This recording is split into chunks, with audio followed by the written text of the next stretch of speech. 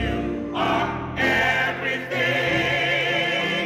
I need you to be. I love singing on the choir. It builds my foundation of my faith. It reassures me that in spite of life's problems, I can still have hope.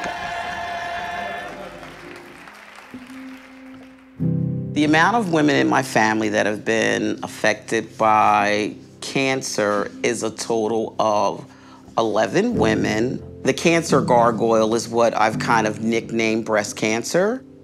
It's crossed over 3 generations, so it's been an intense battle for us for a number of years. I remember so vividly because I was working that day and I answered the telephone and say, "Hi, this is Felicia speaking. How may I help you?" And my physician says, "I need to tell you you have breast cancer." And the moment she said it, I involuntarily screamed out loud and dropped the phone.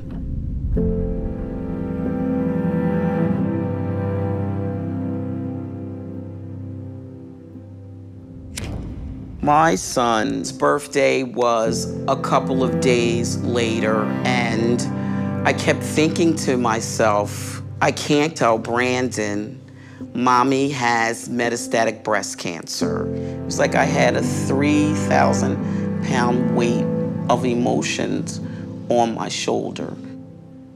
In my mother's generation and my grandmother's generation, they just didn't speak about anything, and pre my diagnosis, I had no awareness of the impact breast cancer had on the African American community.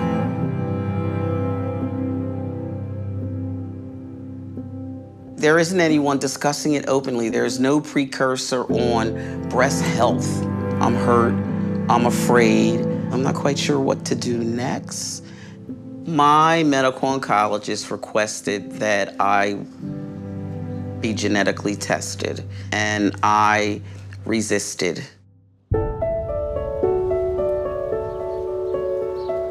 This cheese and bread is so good together. Y'all, come here, Peter. Come on, stop playing. Take some of this. No cheese. Oh, no cheese. Thank you, Cousin Felicia. Yes. Get in the room. Love you, cousin. My first cousins, Shireen and Anita, their sister had recently passed from the disease, and Shireen calls me. She says, I think we should do something that would bring us some empowerment. Let's talk about genetic testing. Genetic testing is looking at genes that a person is born having to see if they potentially inherited a mutation in one of those genes that is predisposing them to hereditary cancer.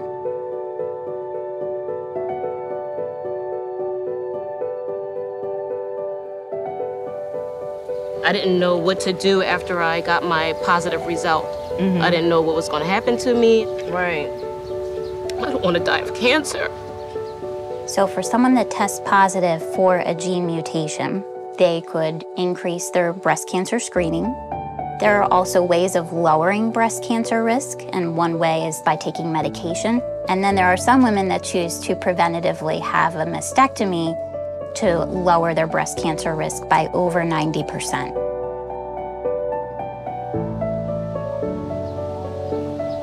I looked at the percentage. That's what made me have the prophylactic surgery, because I felt like I had a better chance of not having breast cancer or ovarian cancer or having the same fate as women in our family had. The further I looked into genetic testing and the more I read, then I began to see, oh no, this is very important. The impact of carrying this gene that you could possibly pass down. It impacts my son and his health and decisions that he'll need to make, and I need to do what's necessary. Many people don't realize that men should be tested for changes in these genes as well. Even though the main cancers that we see with mutations in BRCA1 and 2 are breast and ovarian cancer, There are also risks for male breast cancer, for prostate cancer, and for pancreatic cancer.